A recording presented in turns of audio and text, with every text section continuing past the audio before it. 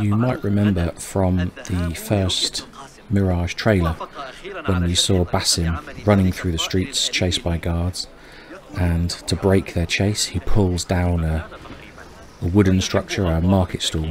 Now that we've got the game more than a year later, we have an achievement that we need to earn by pulling down 20 of these. What surprised me was there's a lot fewer of these in the city than I thought there would be, bearing in mind, you know, they were quite a prominent part of the trailer.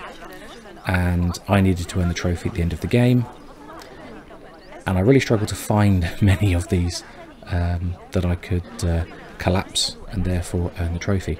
I found a reasonable route here on the map over on the east side of Baghdad, so in the Karkh region, just outside the Great Garrison prison, Great Garrison fort.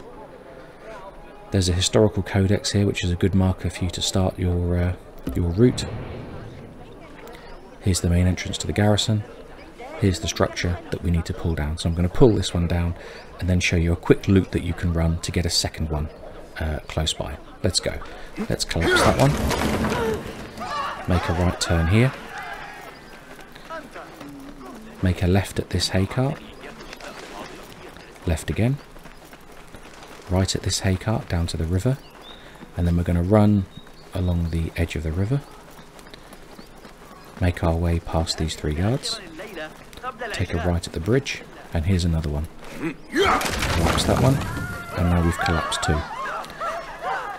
These will take a few minutes to respawn. I tried blending and then passing time on a bench a couple of times. They didn't respawn.